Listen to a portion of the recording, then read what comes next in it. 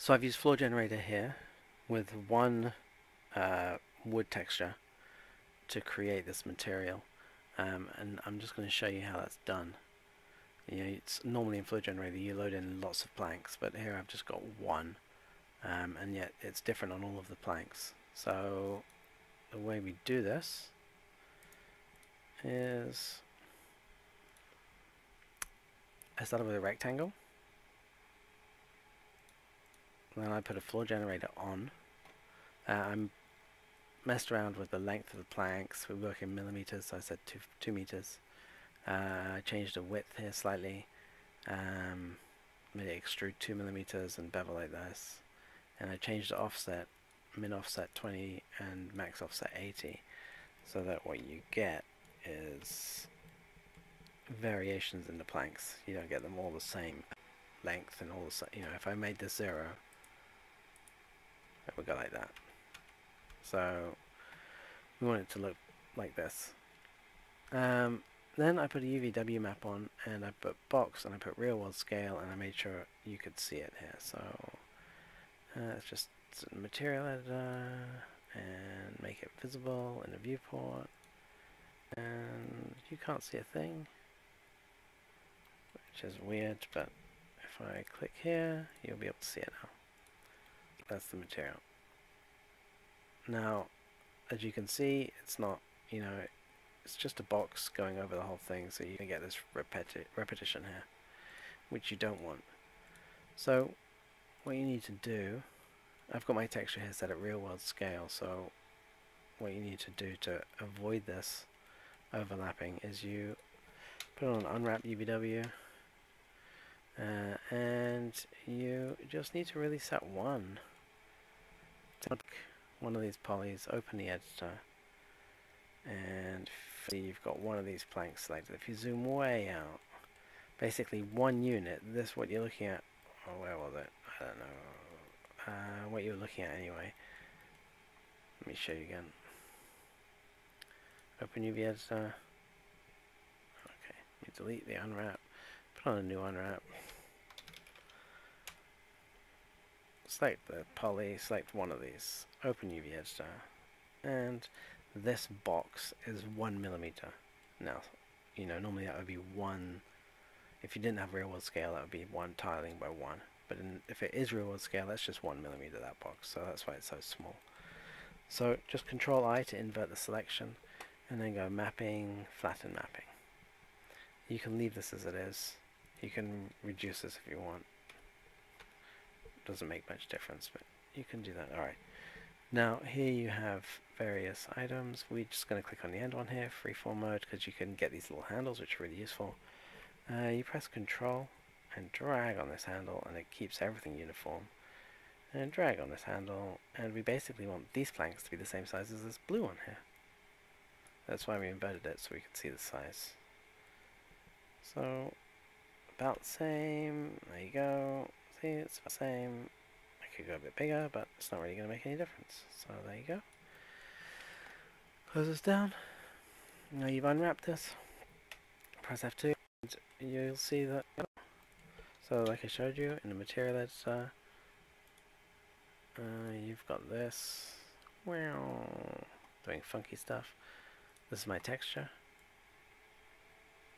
One texture which I made seamless. It's an arrowway texture. I plugged it into multi-texture slot, but just one. And then I said use textures, and then I've adjusted the gamma here, and I've adjusted the randomness on the gamma. If you look here, you'll see that randomness being applied. See the randomness in the color being applied. If you look at I also added saturation 90% and made that only showing 20% and at 25%. This is from website. Sorry, this multi-texture map, if you need it, is from CG Source website. You can download it for free. You just need to create an account. So multi-texture map here, and you can download it here, but you have to register and sign up and sign in. Okay, so if we look at the texture of the boom boom boom, it's right here. That's it. Now Might be wondering, let's see, let's pull the camera out a bit. I want to see, oh, let's increase the variation, just so you can see that more. Whoop. Go here. I'm doing progressive rendering. Sorry. Yeah, I'm doing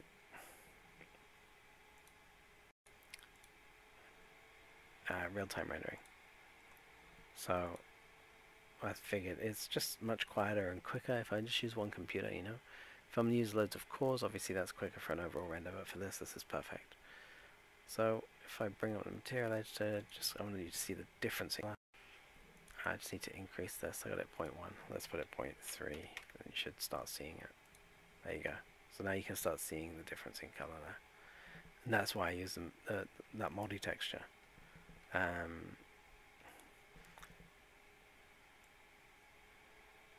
It's just so you can see this. I want you to be able to see that difference. And normally for me, so I won't go as high as this 0.3. I might go 0.15, and then you get this slight variation, but it's entirely up to you. So material settings, just going to go over those quickly just in case someone's curious. But if you just want to know how to unwrap and use one texture, that's covered. So material settings quickly. I've got real world scale on here. That's at 3 meters by 800. It's just a rough guess, but that's that. I reduced the blur to 0.2. I've created this, which is a bump map. There you go. And I put the blur to 0.01, because otherwise it can look like porridge a bit. Let's see, I don't know if you're going to see this. If we zoom in here a bit. Probably not, but let's see. If I set this at 1, which is default, this will redo its thing.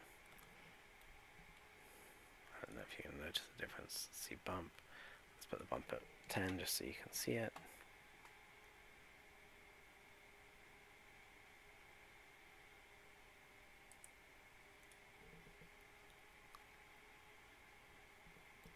Yeah, I kind of need to go closer on the camera. Anyway, I did it so you don't get so much here going on like this and like that. I like to go with low numbers on the bump, like more real and less like porridge. So you can't really see it. I'll maybe do another tutorial where you can see it better. But I'll set that down there. Reflective glossiness, I've set to 0.3. Again, real world scale. And this is another map I made. And this is another map for reflection. So that's reflection, that's glossiness. You're going to say, well, they look about the same. If we compare them side by side,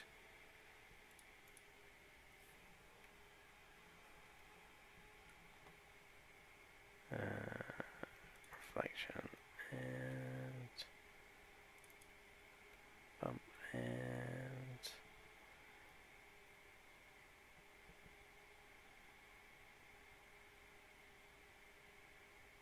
here it is. Right, so that's the bump, which is very gradient here, so you don't get harsh. If you make it white and black, you can get very harsh amounts, and you don't want those harsh differences. If you the reflection is a bit harsher, so here it won't reflect, here it will reflect a bit more. And the glossiness, let's just go between these quickly. Oops.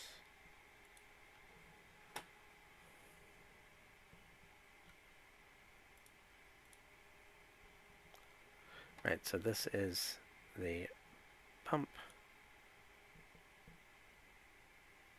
reflection. I'm going to close that one down, the diffuse. That's the reflection, bump, reflection, glossiness, reflection, glossiness. Not much difference, but the glossiness is slightly less white, slightly less bright. The colors are a bit closer together. And that's kind of what you want on glossiness. You want to have it, you know, I could actually make them closer. I could probably use the bump on the glossiness, it would probably be better. But they're close, but reflection is slightly whiter. And then what I've done in the material editor, see, start seeing. Anyway, I like it. In the material editor, I changed these. I set it at 66. It's just a guess. So that was, and then glossiness of 0.7. And then I changed the Fresnel to 2.5. I made sure this was on microfacet, GTR, GGX, and I changed the tail off 2.3. And then these are 100%, when I was using my maps at 100%, I wasn't liking the effect. I'll just show you. So I reduced them to 50. See, I get a patchy. Lots of reflection here, nothing there. So like I said, my maps could be better. But I just faked it by getting this reflection and adding this to something I liked. Basically without the maps at all, it came out like that. So I just got those to an amount which I thought, yeah, that's about right. And then I turned these on, but I put them at 50%. And that seemed to work nice. So I've got 50% map color. It's not so patchy. You can see what's happening, and it's not so patchy. It's a nice